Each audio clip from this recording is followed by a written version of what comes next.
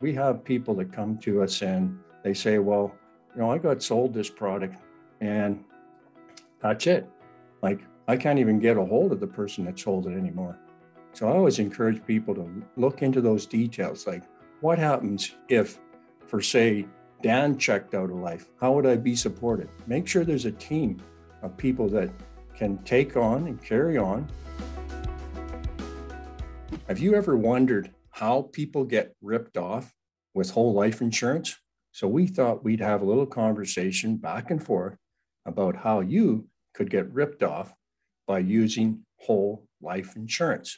So welcome. And I'm here with my colleague, Liz Lamond.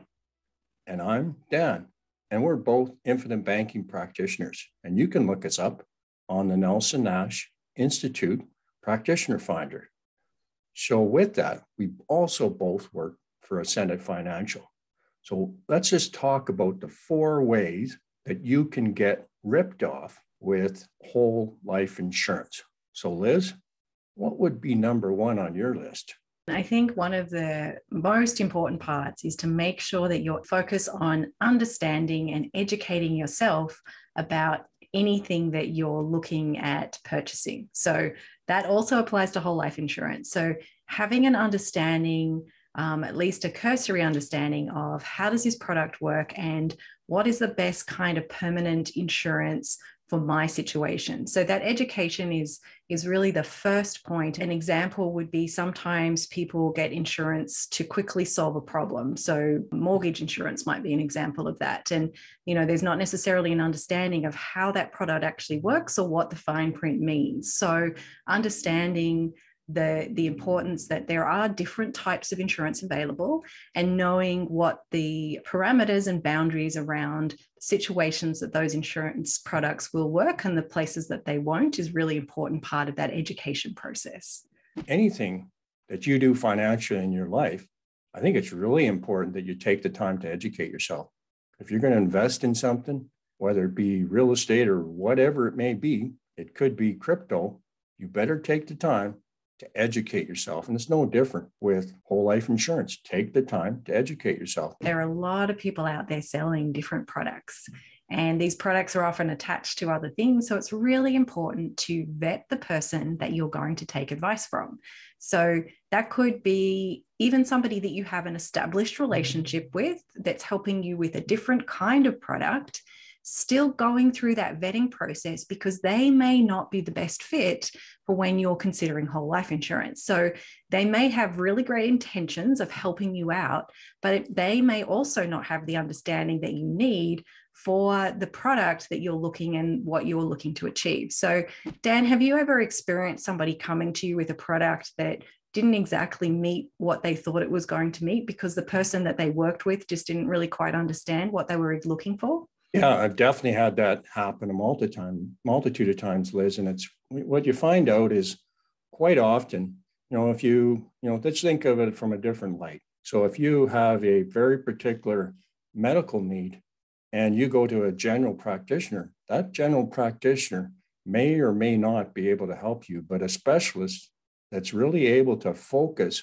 on whatever that anomaly is that you have is much better off to suit you and to, give you the results you want. And that's the same when you think about products and when you think about whole life insurance. Make sure you go to a specialist because a generalist, yes, they can have the best of intentions, but a lot of times they just don't know what they don't know.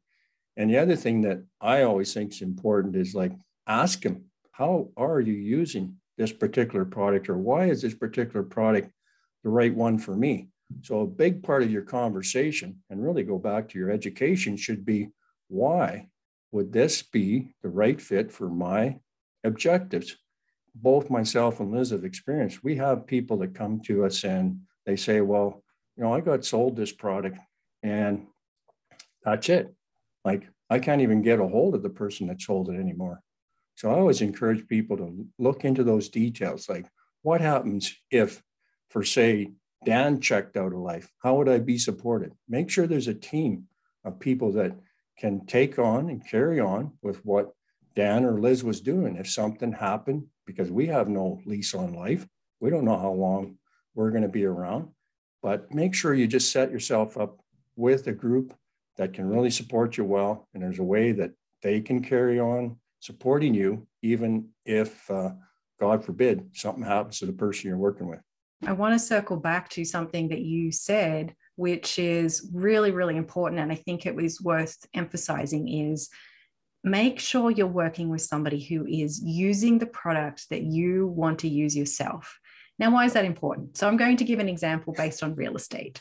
So in real estate, you can go to a real estate agent and they can sell you a house. So most people who they've passed their exam, they can sell you a house.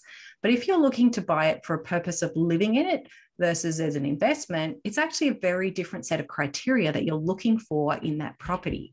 So a valuable member on your team is somebody who is actually also understands the difference in criteria of buying a piece of rental real estate versus a home purchase. So working with somebody who specializes in rental real estate as a realtor is just going to make a huge difference to your progress with your portfolio versus somebody who is just helping people buy their first home. Both of them are doing a great job. It's just understanding that the focus needs to be wherever you're at with your investing journey. It's exactly the same with a whole life insurance product, is that you need to make sure the person that you're working with is using the kind of product in the way that you intend to use it, so that you know that they have a really thorough understanding, not just theoretically, but practically about how to use this product day to day and to meet your investing goals as well.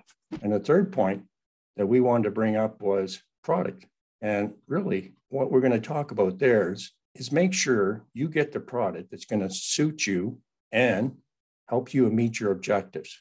So there's a multitude of products out there when it comes to permanent whole life, and they all have a purpose, but let's make sure you understand what that purpose is and how they work. So for example, there's a product out there where a portion of your premium goes into a side fund. And if all things go well and that side fund performs really well, that product is a product that can obtain the objectives that you set out, hoping it was going to do it the first. But if your side fund doesn't do as well as you hoped, well, then you can lose value in your product that you're actually putting your capital into. So I really encourage you to make sure that the product, because there's lots of them out there, aligns with your objective. Understand the why. Why is this the right product for me? With that, what would be number 4 on our list?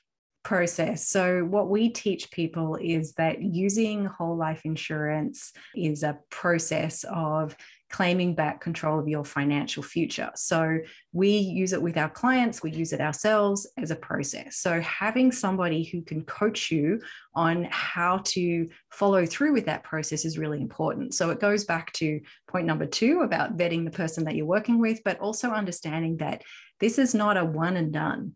It's not, I bought a product, great, I'm finished with this. It's understanding that to really maximize and not get ripped off by the use of whole life insurance, it's a process that you will need to learn, and to understand how to use it the most effectively will be ongoing education, working with a coach who understands how to coach you on how to use this process, and continuing to grow your knowledge of the product, and most importantly, how you can use it in conjunction with everything else that you're doing in your investing. You know, we've had experience where we've started to work with people and they don't even realize what they've got at their fingertips. They've got a great asset and it's got all kinds of value in it, but they don't understand the living benefits that you can get with whole life insurance. And so they haven't even put it into practice. So they're missing out on an opportunity in life.